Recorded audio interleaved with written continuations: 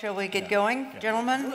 Yes. Again, I will ask you, we did this yesterday, so this is kind of round two, though we have almost all new questions, perhaps other than one repeat question. But I'm going to ask that we answer succinctly and briefly, but to the point, so we can cover as much as possible in some limited time.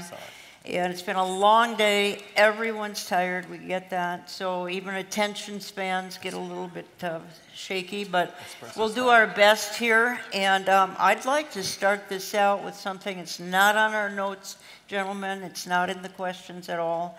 But we've just heard today, we've heard Michelle talk about these are days of delusion. She actually had a presentation in Minneapolis that was called the very same thing, the days of delusion.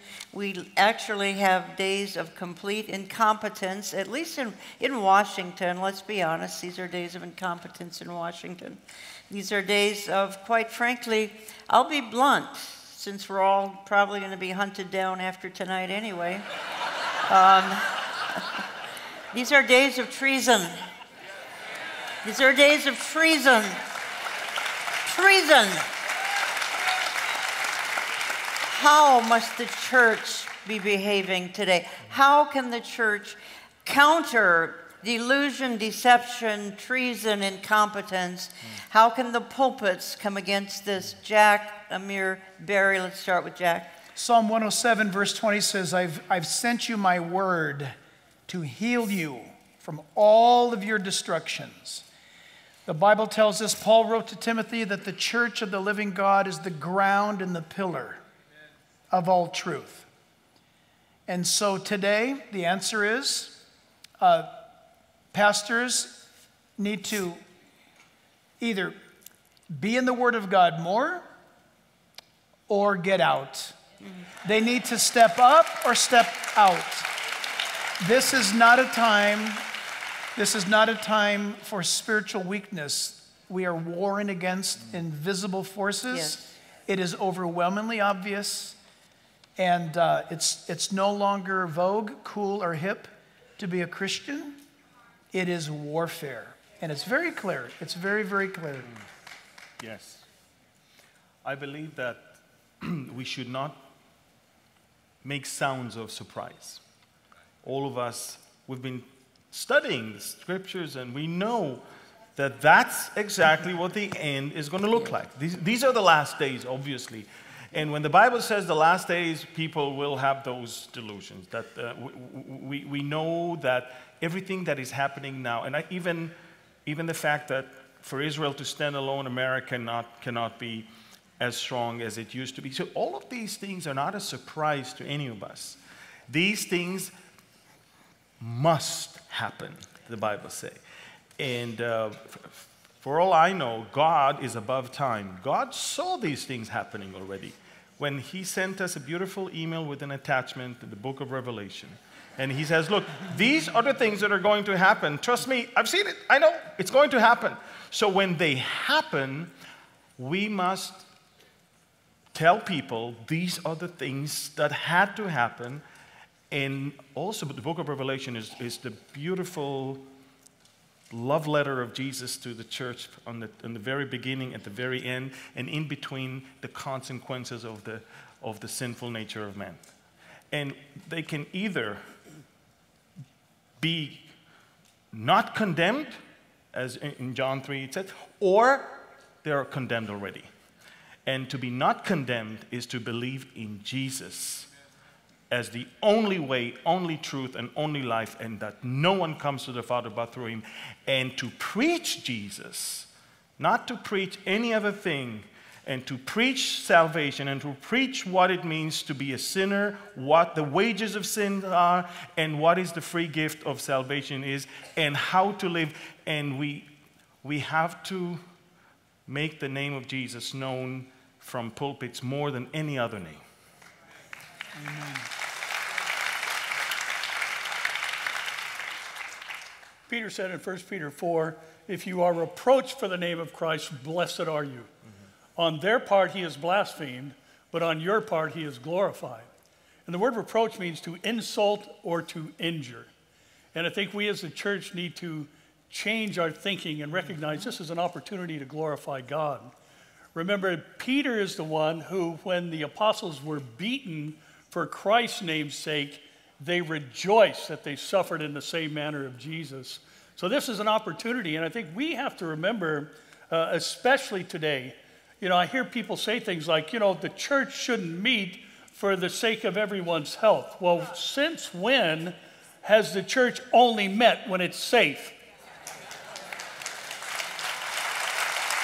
It wasn't safe in the first century. We've all seen the fish on the back of a car on a t-shirt, the ichthus symbol. Do you know what that was all about? The Greek symbols mean Jesus Christ, God's Son, Savior. And it was drawn in the sand as a secret symbol between church members. Why? Because they were risking their lives to be Christians. That's where the church started. So why in the world would we ever think that we're going to be exempt from that kind of persecution? This is nothing more than a season and opportunity to bring glory to God by being faithful to Him in all that we say and do. Okay. Question number 8 here.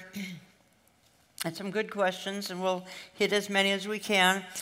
Some quick bullet points on how to spot pastors who are starting to go woke, the progressive Christian theology. How do we spot, what are the buzzwords for progressive Christian theology? And I talked about a couple of them. Social justice is going to be huge. Social justice and critical race theory are a couple of things you want to listen for.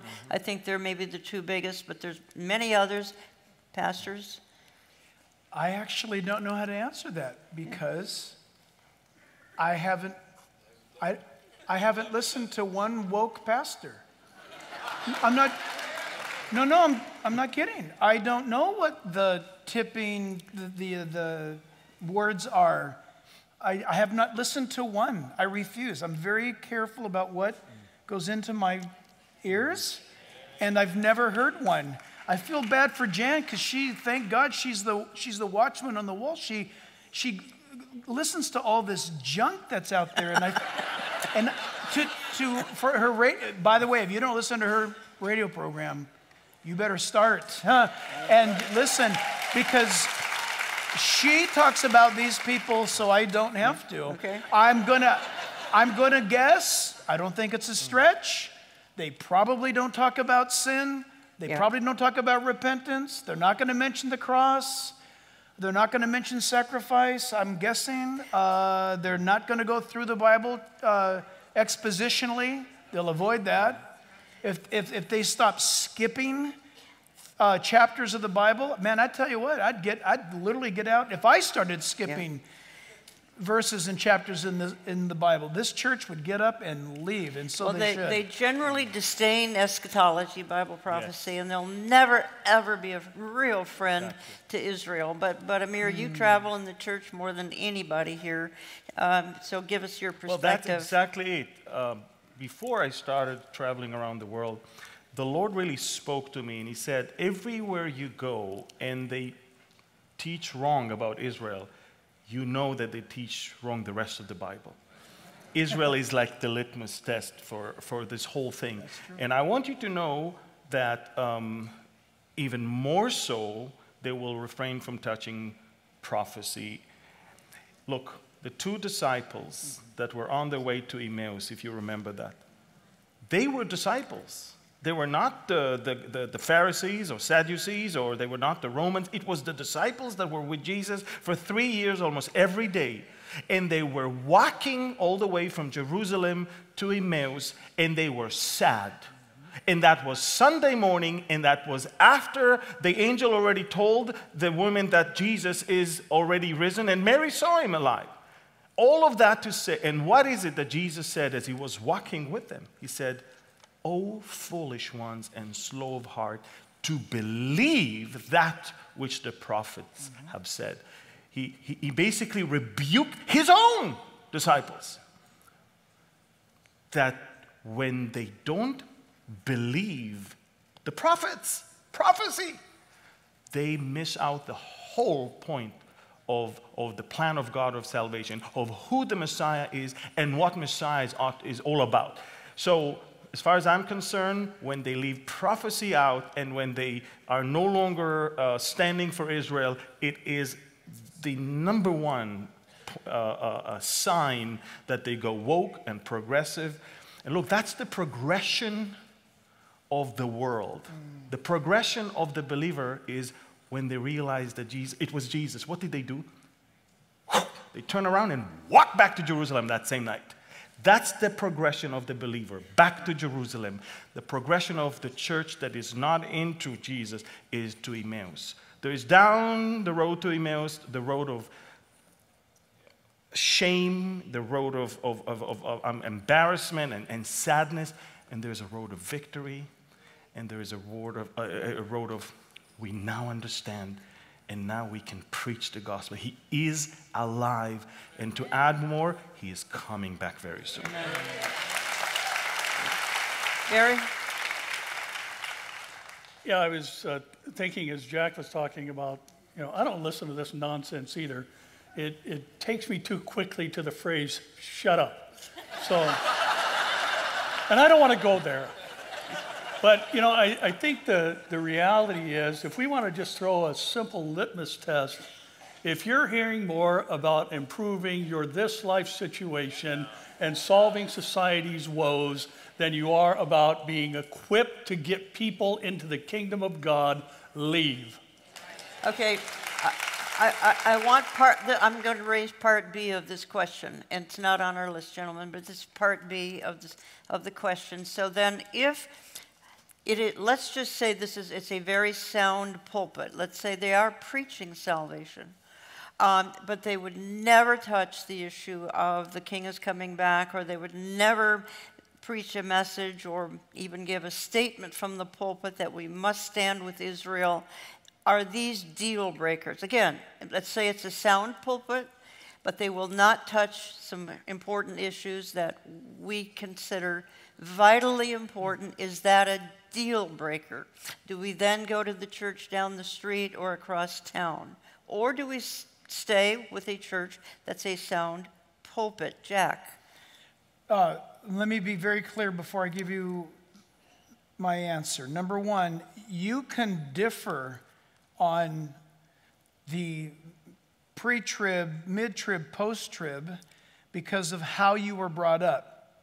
Now, I don't mean to say this to hurt anybody, but if you are a mid-trib rapture individual or post-tribulationist, you are a product of a denominational view. You did not come to those conclusions on your own. Okay? Why do you say that? Now I answer the question about a deal breaker. I don't hold the view that if you are a mid or post-tribber, you're going to hell. No, that's ridiculous. And by the way, this church tomorrow, there'll be mid and post-tribbers here getting healed. But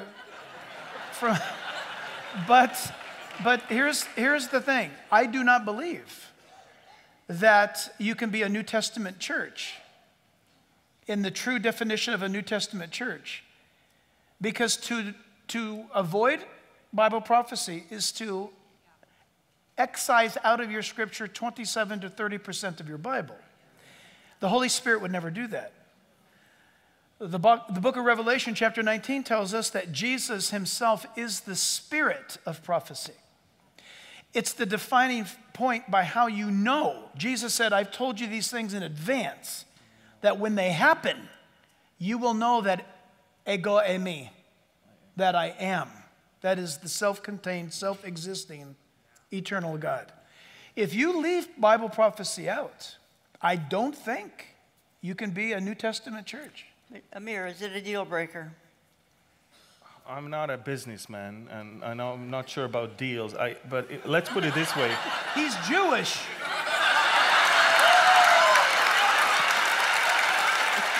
You hear so many people that are telling...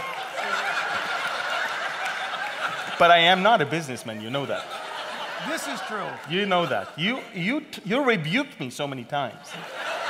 For you're a Jew, how can you not know that? Now watch this. Many times people write you Yes. Look, we are Jews. We cannot talk without our hands.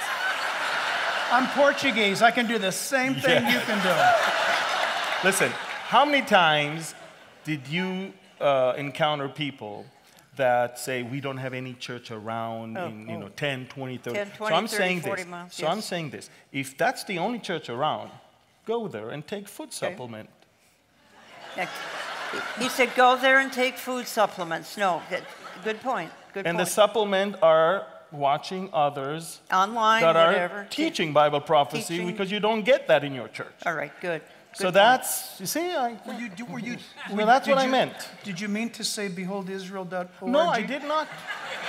No, I meant that you can definitely watch any one of See, that was a quote. here. And No, really. I was, see, he's not a businessman because I was trying to promote him and help. I know. I'm not a but he businessman. didn't get it. I'm not. But It's okay. I can tell you that if that's the only church around, you do not want to say, okay, they don't teach Bible prophecy, I'm not going to church at all. Okay? You need that fellowship, trust me. But then that's why you have food supplements. Yeah, Take well- some BI vitamin and hello. RL. There you go.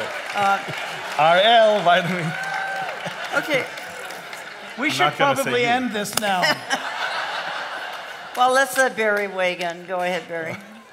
I think it's kind of neat to think that post-tribbers and mid-tribbers are going to become pre-tribbers in a moment and a twinkling of an eye. So That is true. they're in for a very pleasant surprise. There's no question about that.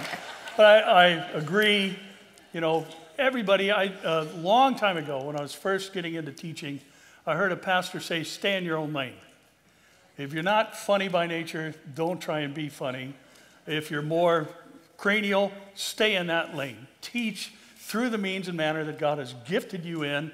And you know, a lot of guys are intimidated by Bible prophecy and these other things, but it's part of the book. It needs to be taught as you come upon it in Scripture. You can't just skip over those things because they're hard. I mean, if we skipped over everything that wasn't, or that was hard or difficult, we'd be teaching John 3:16 every week because everybody knows that. But there are things in Scripture that are hard to deal with, and you come into the Daniel 7 and 8, and some of these things that require a lot of study and a lot of homework to understand them fully and completely, especially in light of the times that we live in today. And it takes that effort to get in there and mine those things out. And not everybody's willing to do that, but they should be. But, you know, again, I think the supplemental thing is important. And that's the thing we've heard more than anything else when we've been out all over the world, quite literally. We hear it constantly. Nobody's teaching Bible prophecy. Right. We can't find a Bible teaching church. So sadly, I think a lot of people are forced into the situation where if they're going to get fed the things they ought to be fed, they have to go online. Yeah. But that does not substitute for being in fellowship. I feel led to interrupt him on this.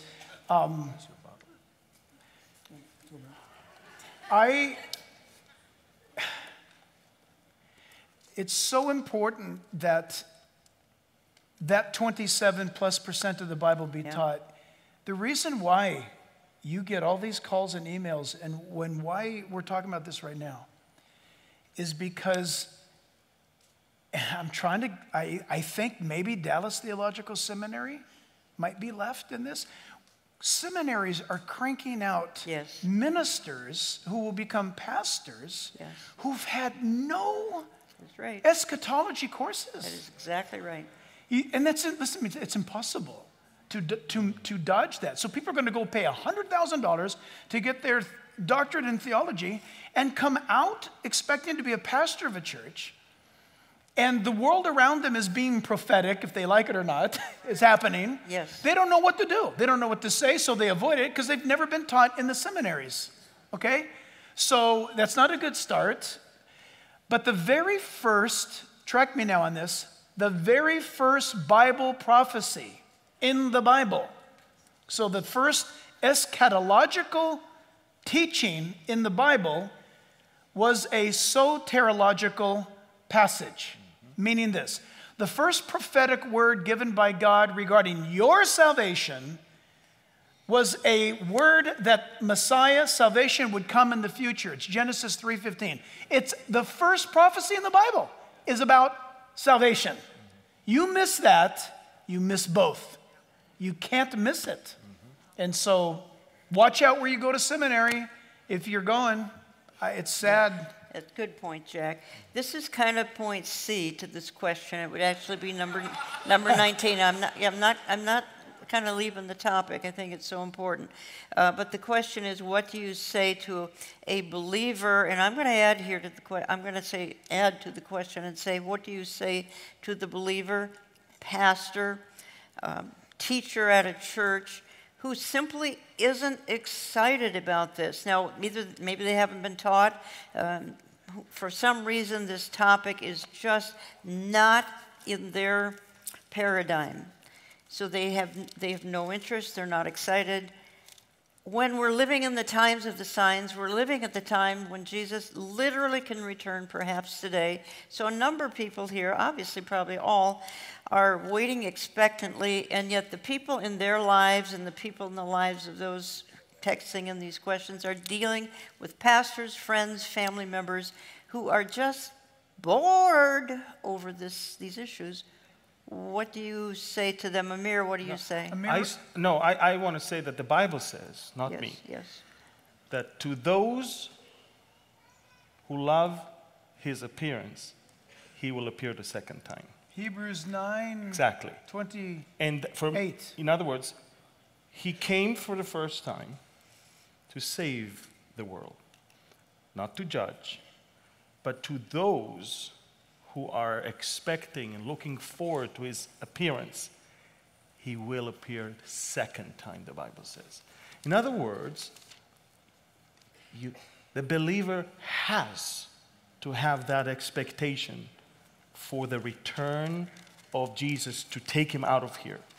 And if he doesn't have it, he needs to ask himself, how come the scriptures, not me, the scripture says that we should have it if we want to see him again coming to take us. It's not my words. And therefore I'm saying something is terribly wrong with your understanding of the scriptures, or you never probably studied that, to understand how important it is to eagerly want to see him, to eagerly expect his appearance. And there's so many verses about eagerly waiting, eagerly expecting, eagerly wanting to see him again. And so there's a big problem in your Christian understanding, in your Bible understanding, if you don't have that thing. I was picked up in an airport one day in Singapore by a deacon of a big church there, and picked me up in a beautiful car, and he says, "Oh, the Lord has blessed me so much. My business is blessed beyond measure. I make more money now than I ever made in my entire life. We just started building our house." In Singapore, to have your own house is very rare. It's a very small place. He says, "I'm building such a beautiful house. In fact, I don't mind that if Jesus will not come back soon," he said, "because he wants to enjoy the house." And I realized somebody loves something else more than loving his appearance. Yeah, there's only one time when I have mercy for that kind of thinking. Maybe Barry, you too, is when I marry young couples. Right before we go out to do the wedding, I tell the groom, I tell all the guys, make sure your zipper's up. It's a big problem in a wedding. You forget. Make sure your zipper's up, and let's pray. And I pray that the Lord would come back, and the groom was like, "One night, maybe one day? Can you wait? One day, please." I'll be merciful to that one. But he's so correct. Listen to this. This is so precious. So precious, because you couple Hebrews 9:28, and listen to this. This is Paul's answer to us. And I had it right in front of me. It's right here. It's 2 Timothy 4:6. "For I am already being poured out as a drink offering, and the time of my departure is at hand." I have fought the good fight. I have finished the race. I have kept the faith. And finally, there's laid up for me, listen, here it comes, the crown of righteousness, which the Lord, the righteous judge, will give to me on that day, and not only to me only, but to all those who have loved his appearing. It's pretty crystal clear. Yeah. Beautiful. Okay, I'm going to move on just in the interest of time, and I think we've heard about a power shift in the world. It's gone from America. It's going to other World Economic Forum, China. I mean, these are the new power players. But all of these knees are going to bow to the Antichrist eventually. Obviously, ultimately to Jesus Christ, but before Jesus Christ, the Antichrist is going to come along and sweep just overwhelm the world. So how does this happen? Is China going to be a major player, or is she not going to be a major player? Is there time for anybody to be a major player now? Economic Forum, China, other than the Antichrist, or is the Antichrist waiting in a closet back here somewhere? Not here. And yes, it's gonna. And we're going this way. We're going this way. Yeah. But he'll come out and establish his kingdom. Go ahead. I think the world is going to see such chaos. Okay. That the Antichrist will be welcomed by them to bring about the peace that they're longing for. So China will step aside. America has been held as the policeman of Yes. the world. You move the police, what happens? There you go. China's. Now, you have to understand, every rat comes out of its hole right now. You know, North Korea resumed its nuclear program right now. China is saying anyone that is approaching the waters that are being disputed right now is actually entering into our territory. And nobody is saying a thing. Iran is attacking everywhere all day long. Nobody cares. Russia understands what's going on. Turkey understands what's going on. Right now, the mice are coming out of their holes, and it's going to be such chaos that when the invasion towards Israel is going to come, and it will come, the only power that can ever help Israel in order to withstand it and survive will be the God of Israel. And there is no country, not Europe, not America, no one is going to come to help us. If that, it reminds me of what Jesus talked to the Jewish people, if those days were not be shortened. Yes, yes. In other words, so my point is, I don't think China is going to control the world. I think that actually China will have a hard time even with the Antichrist. I don't think you can have an Antichrist with a powerful China. Exactly. It's just not going to Correct. work. But yeah. They're going to something's going to go wrong in China. You know what could go wrong in China, and I'm hoping for this, I'm sure you are too, is the gospel. That's what's going to go wrong in China, is the gospel. Barry, why aren't you saying anything? I was wondering who that creepy guy in the green room was the whole time. We need to call security to see, check the closets. Yeah, I think that was awesome. I know.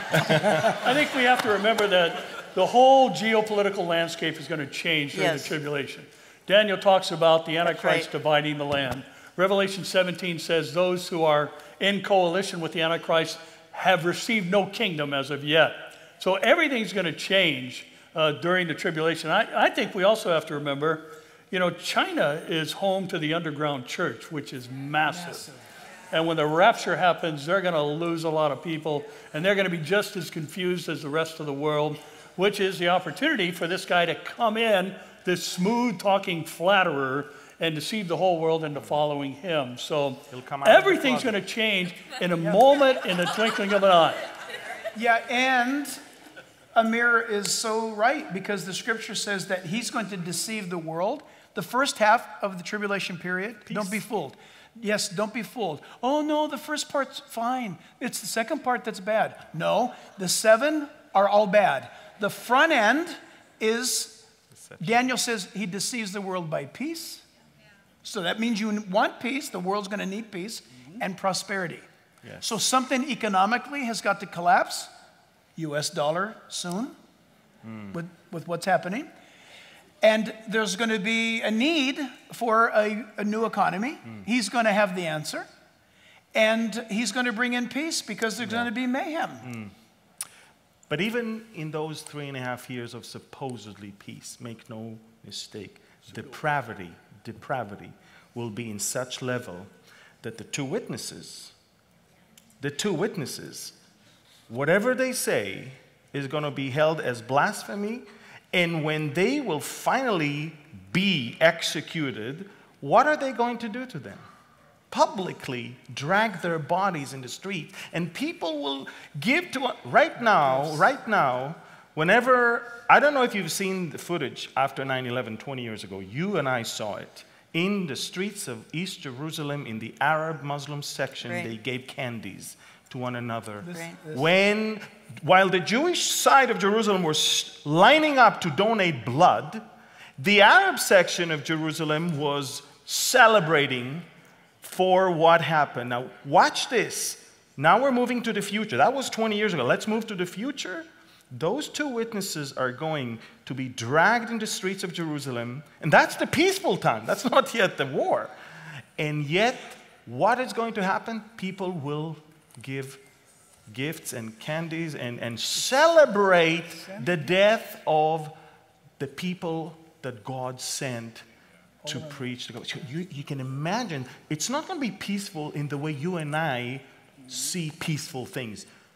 The moral standard is going to change so dramatically that what for them is going to be peaceful, for us it's going to be horrific. Now we are holding ISIS as criminals because, why? They behead people. Remember, they started cutting off. In the future, that will be the practice of the government of the world. He who will not take that mark of the beast, when the beast will be here and ruling the world, his head will be chopped off. It's not going to be a crime. It's going to be the practice of the government. So those 3.5 first years, don't be delusioned that it's going to be something that in our language will be amazing and good. No. This world is going to be in horrific reality that will put now, everything that we experience now, it's law and order compares to what they're going to define as peace. Can we make clear that if you're a born-again believer, you won't see that? No, Amen. you won't. The scriptures say they will literally send gifts to one another around the world. The world will celebrate Yes. sending gifts to each other. Amazing. Amazon, Yeah. busy gifts, giving, because these 2 Jews are dead. These 2 prophets are out of the way. Amazing. Amazing.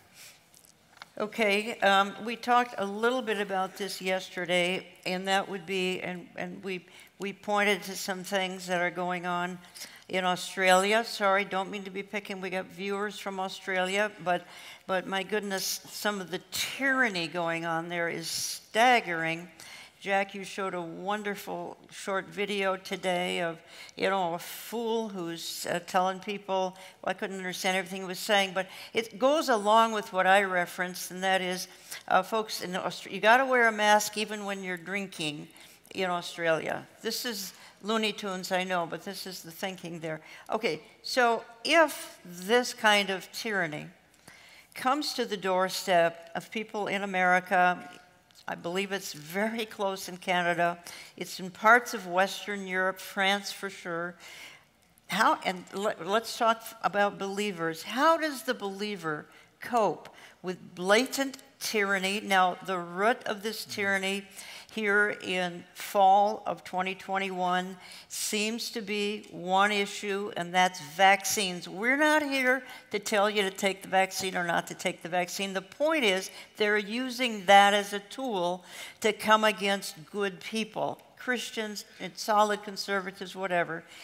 How do we deal with this kind of tyranny? Should end up on our doorstep? Barry Stagner. What? I can't repeat that. I'm sorry. That was a long, good question. I knew she was going to give that one to me. Yeah. We actually relinquish our right to answer and take the pulpit. Thanks. No, you know, this whole thing has been so troubling, I know, for all of us. We have to, first of all, remember the government's responsibility is to protect our rights, not our health. Our health is trusted into the hands of God. And yes, we've had wonderful advances in medicine that we all have taken advantage of. And, you know, we're in one of those situations where people are making a personal health decision. But when it comes down to violating your personal rights to make your own personal decisions, I think that's where we need to start standing up. And, you know, you have to remember the apostles were told not to preach in this man's name anymore. And now you've gone out and spread his name throughout the whole city. And that's when it came down to Peter and the others saying, you decide whether we ought to obey man or whether we ought to obey God.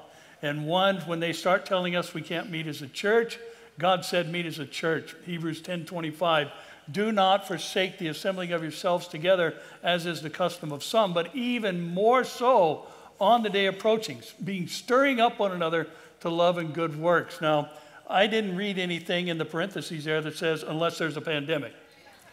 So when they start telling us that we can't obey God, that's the time that we stand up against the tyranny. And, you know, Jack, you put something on Telegram not too long ago, about an hour ago, about a Newsweek article about there is a group that is exempt from the vaccine mandate. Well, who is that group that's exempt? The group that's exempt from the mandate of vaccine is the entire U.S. Congress and the White House staff's exempt. Federal judges are exempt. Postal Service? Yes, yes. Well, Postal good for them. Service. That's Yeah. fantastic. It's Okay, everyone listen. that colluded with the elections. Listen, Yeah, yeah. I want you to think about this for a moment. Yeah, it's true. A telegram, and I think I posted on Facebook as well about this Newsweek that just came out today. So, I view that as an incredible insult to my intelligence. But see, no one's going to say anything. And they'll look, and they're going to wait 3 days, 5 days, and they're going to see Americans didn't say anything about that. So they're going to move it to the next thing. This is who we are now. Let me tell you, if Sam Adams and George Washington came back today, they wouldn't recognize, if they spoke to us personally, they wouldn't know what country we're from. So should we push back against this tyranny? If it comes Okay. to our doorstep, should we push back against the tyranny? So- Go ahead, Barry. Isaiah 54:17, no weapon formed against you shall prosper. Every tongue that speaks against, listen, every tongue that speaks against you in judgment, you shall condemn. For this is the heritage of the servant of the Lord, and their righteousness is from me. You bet we push back, we stand up, we fight until the Lord takes us home. It is our right before God. You guys, Paul the Apostle, and you've probably never heard a sermon on this before. Paul the Apostle told the Corinthians, by your obedience, punish all disobedience. You're not memorizing that verse in a little memorization card, are you? And yet it's in the Bible. So, well, what does that look like? Well, you mentioned it today in your message about exposing wickedness. To expose wickedness and to punish disobedience means that we are walking in the light with the Lord and that we ourselves are being obedient. The scripture says that the righteous are as bold as lions. So, yes, we do. In fact, let me say this. It's owed. Our local government and our county board of supervisors and the chairman of the board of supervisors, our beloved mayor and city council, they have defended us by us exercising our faith.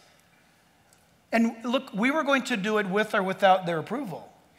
The point is that they stood for us, and they stood up against the governor.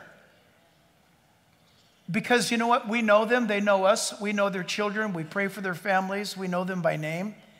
We have a ministry relationship with our county and our city. This church supplies the chaplaincy program to crisis. This church supplies a publicly undisclosed amount of money to help the city meet emergency situations when people lose their homes in fires or the death of a mom and a dad and a child's left alone. We don't want that to be public news, because Jesus said, don't let the right hand know what the left hand's doing. But the city knows. And you know what they did? They stood up against this governor to protect us because of a relationship. That is godly leadership. That's a godly mayor, godly city council. That's a godly county board of supervisors. So, I didn't answer your question, but I wanted to acknowledge them for their good works. Would you like to answer the question, or should I move on? And I can Let's move on. All right, that's fine. You guys hungry? Then again, this is not in the questions here, but we've considered today, some specific things that we've looked at. I pointed out to some very specific end-time things going on. Pastor Barry Stagner did the same thing. If we could summarize, let's just say in a paragraph or two, here we are in the end of the church age. Would there be one or two things we should be watching? Now, we should always be watching the Middle East. And Amir, that's why we appreciate what you're doing so much, because you're from there and you help us understand the mess over there. And you put it in easy to understand language, and it's so valuable. So let's set that aside. And just because I want to consider some other things, a couple of other things that we should be watching as we wind down the end of the church age. What? Apostasy in the church. I happen to reference, we've got lawlessness coming out of Washington, D.C. and in our major cities. Amir, what would you tell the audience to be watching? Again, we'll just set the Middle East aside right for now, because we want to look at some other things.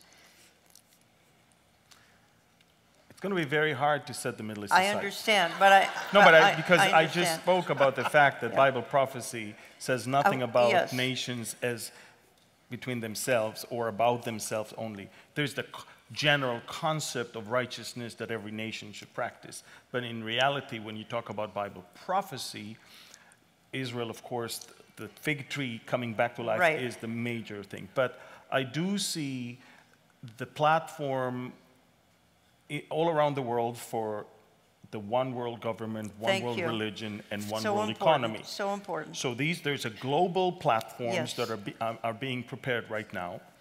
And there is the regional, and there is every person. Now, as a person, what did Paul write to the Thessalonians concerning the times and the seasons? My brothers, you have no need that I should write to you. Why? Because every true believer can sense inside of him the urgency of the time. So there is people, I get tons of emails about visions and dreams, and young people and older people that they can clearly see the soon return of Jesus to take us. So there is the individual aspect, there is the national aspect, there is the global aspect. Add to that the Middle East, and you get a picture that no other generation since the time of Jesus Christ had the privilege to witness. We, by far, are the most blessed generation since the time of Jesus. We've seen more prophecies being fulfilled in our lifetime than any other. How boring it is to live in the 1600s. Yes. To live in the 1300s. Think about it. They see nothing.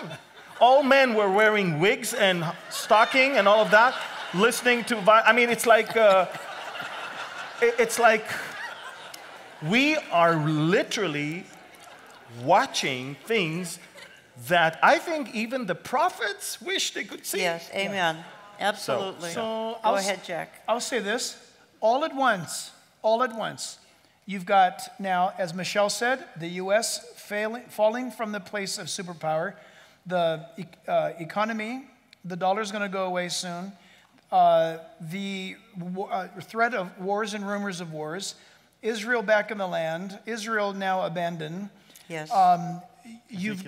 You've got, yes, the Ezekiel 38 stage being clearly set. You've got the complete breakdown in family, genderism, LGBTQ, all of this prophesied in the Bible, Romans chapter 1. You've got all these things happening at the same time. And Daniel even warned us in the last days, right before the end, we miss it. It says, Daniel says, the vision is given to Daniel, the announcement is, men shall travel to and fro, and knowledge shall increase. And the word means that there will be information exchanged, what we would say at light speed, and that man's acquisition of information would be exploding. This is what's happening. You have all these things taking place at the exact same time. Never before. Never. The word convergence, perfect. It's exactly it that's happening. All the lines are coming like the detectives with all the clues, and they start drawing the lines. And now it's so amazing. And again, like I said in the exhortation today, the devotion was, you can't think of a better time to evangelize people. Your neighbors are scared to death. They just don't act like it. Yeah. They're terrified. Yeah. Good point. And now you need to lay your pride aside, because let's be honest, the reason why we don't tell our neighbors is because of pride. We need to lay it aside and say, hey, listen, call me crazy, whatever, but I went to a conference, went through the Bible, and long story short, you need to know that Jesus Christ was written in the Bible of, died on the cross for our sins, rose again from the grave, rose again from the grave for your sins, and you give them the gospel. You give them the gospel. I'll wait till next week. I'll wait for. Listen. I want to leave this with you. Can you share the gospel? Don't say anything. I'm just asking you. Can you accurately tell someone the gospel? Do you know? Because if you're saying to your neighbor, if you go to your neighbor and you say, "Hi, hey, do you believe in God?" "Of course I do." "Oh, praise the Lord." Thank you. Because I thought I was going to have to tell you about Jesus. Yeah. Your neighbor, God who? What God? In America today, you have to ask what God. Because everybody believes in a God or gods. But did yours come in flesh and die for you to take away your guilt, shame, and to break the grave? So that when you lived your last breath on earth, that you see him in grace and mercy. I'm telling you, this is the time. That's why we're seeing a global response to our 4 ministries. I can't even imagine. Maybe somebody needs to do this. These 4 horsemen of the... No, kidding. And Corona, Crown. The amount of traffic our sites get in a month combined, and then just recently with television, Fox, CBS, Newsmax, for what's happened to us, it's nuts. Why is this happening? Because Jesus is coming back. Yes. There's no other explanation. Well, in the interest of time, let's just take the last couple minutes here. Each one of you gentlemen, let's encourage the flock here with however you want to encourage them. Obviously, the greatest news, the greatest encouragement to everyone is the fact that we are the privileged generation very likely going to see the King coming. You're going to see Jesus in the clouds any day. That's tremendously encouraging news, particularly in light of here we've talked about, and in this little session here, we've talked about delusion, we've talked about the incompetence in Washington, D.C. I've used the word treason here a couple of times. We've talked about some tyranny. We don't want to leave on that note. We want to be able to encourage folks. Pastor Barry Stagner, how would you encourage, and we are running short on time, how would you encourage folks as we wind this event down today? Well, I don't think there's anything more comforting or encouraging than to know that this life is not all there is. And that where we're going is a place that cannot be described in human verbiage. It can't even be imagined. It's a place of untold beauty and scope and all the things that we ponder and are going to experience. And, you know, Jack mentioned that old adage in his message about being so heavenly minded that you're no earthly good. And listen, if you're heavenly minded, you're going to do more earthly good because you're going to want to take people with you, because that's the only thing we can take to heaven. We have a mandate from God. I believe the Great Commission is established in the Old Testament in Proverbs 24:11 and 12. Rescue those who are drawn towards death. Hold back those stumbling to the slaughter. And then we're admonished, if we say we did not know this, will not he who keeps the soul weigh our hearts and render to each of us according to our deeds? We are here to save souls. Yes. We are here for that purpose. And listen, that's exciting. That is a wonderful and amazing thing to do, because he who wins souls is wise. And that's why we're here, to act on behalf of the Lord. And listen, I like you, I don't find anything more exciting in life. I've been a football nut my whole life. Sometimes I'm just a nut, no football, but I've been a football fan my whole life. I couldn't care less about football anymore. They've messed everything up. But I'll tell you what I do get excited about. I get excited about seeing a raised hand, someone walk down the aisle or on a field and have their eternal destiny changed. And as long as we stay focused on that, we're going to be able to handle whatever comes our way. Believe me, tell somebody about Jesus today, tomorrow, the day after that. You're going to have an exciting life. Thank you. Jesus said that he's going and leaving, and then we will do greater things that he did. And I'm like, how come? Well, you know what? Jesus did heal the blind person, but the blind person died. He resurrected Lazarus. Lazarus died again. The point is, we were given a box full of gospels. Wait, what did you say? The gospel. And all he's expecting us to do is to give the gospel, because that will give people eternal life. What is the greater thing that we can do than Jesus? It's not that obviously we are greater than him. It's just the fact that he left with us the most powerful pill on planet Earth, which is to give people eternal life by sharing the good news. And so my point is this: he wants to find us when he comes back doing his business. He wants to find us when he comes back sharing that. I want to encourage all of us, before we share anything, ask yourself 10 times, am I going to share the gospel? Is that something for eternal life? Or am I going to share desperation and hopelessness and no comfort, but all that? So that's all I'm saying. We've got today, we heard about information going both ways, and then it's amazing. Use it. Share.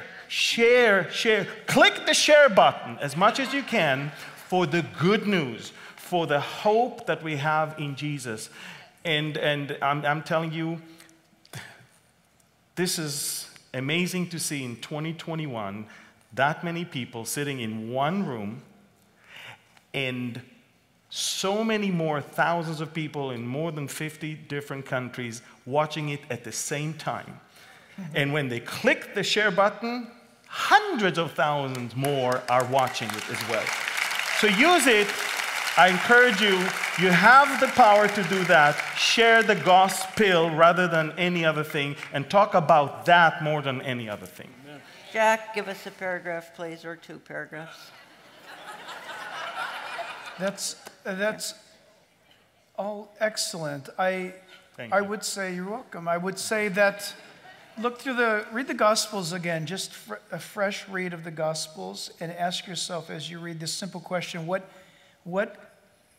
was Jesus most happy about when you read the Gospels? What made him happy? And I think immediately, I think it's all summed up. And I just see Jesus actually laughing with joy when salvation came to Zacchaeus' house. Yes. And then it's a comical moment. It's precious. And Jesus is rejoicing that look, you guys, he's saying, look to the Jewish disciples that were around him. Salvation has come. He too. It's very cute. He too is the son of Abraham. It's remarkable. So look what brings a smile to the heart of Jesus, and do the same. And I'll leave you with this. Recently, I've had the opportunity. Recently, someone bowed their knees to accept Jesus as Lord and Savior. And what led to that was not the preaching of the gospel. They knew it. A lot of people you and I know already know the gospel. But what set this person up to bow the knee was not the knowledge of the gospel. It was the authenticity or the power of the gospel. There's a big difference. Because Jesus warned us in Matthew 7 to those who said, Jesus, we did miracles in your name. We cast out demons, and we did all this in your name. And Jesus said, depart from me. I never knew you. And so what happened in this person's life was that there was an authenticity. Why? What happened? And here it is.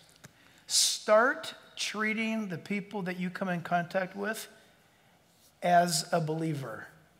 Don't say they're a believer. That would be wrong. Treat them as though they were a brother and sister.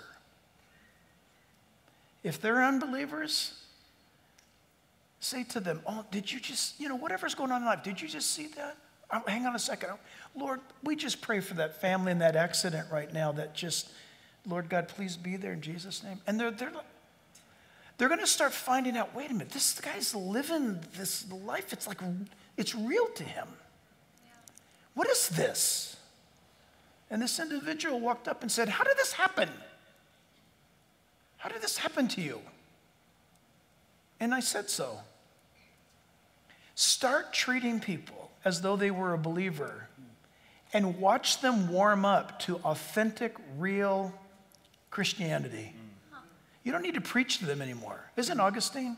Didn't he say, tell everybody about Jesus Christ, and if you have to, use words. If I could have the last word here, please, and that is, I've done a lot of conferences, and I want you to know how much work goes into them. And Jack and his team have been working for weeks, if not months, on this event. Let's thank him. They did it. They did it all, honestly.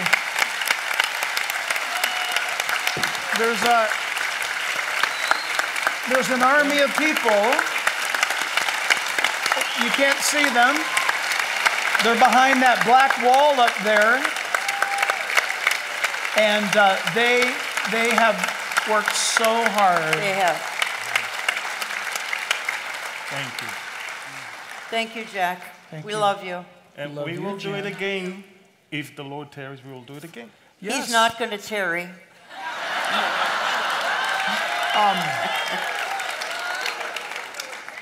Will Amir close this out? By the way, the products and all of their fantastic writings will be in the gym. We'll go there to meet and greet you. Yes. Amir, can you? The Aaronic blessing. Yeah, can you? Yes, please. And let's do something a little bit different. Amir is going to hold his hands up to pray because that's how it's done. Can we lift our hands up and just have this be a blessing that encompasses everyone in this house? יברכך אדוני וישמרך. יאר אדוני פניו אליך ויחונקה. יישא אדוני פניו אליך וישם לך shalom. The Lord bless you and keep you. The Lord make his face shine upon you and be gracious to you. The Lord lift up his countenance towards you and give you peace. In the name of the Prince of Peace, who is the Lord of Peace, who is alone can give you that peace that surpasses all understanding. His name is Yeshua. He is our salvation. In his name we pray. And all of God's people say, Amen.